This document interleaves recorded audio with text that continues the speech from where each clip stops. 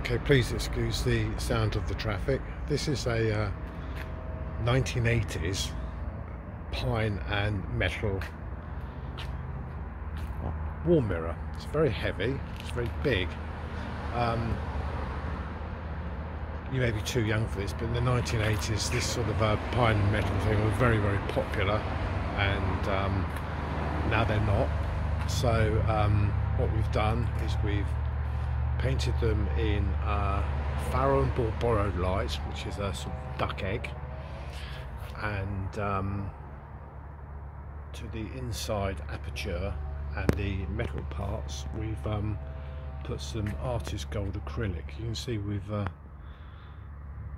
wire walled that down so some of the metal is exposed even, and we've wire walled the inside as well. And I'm just going to drag it forward so you can see the back.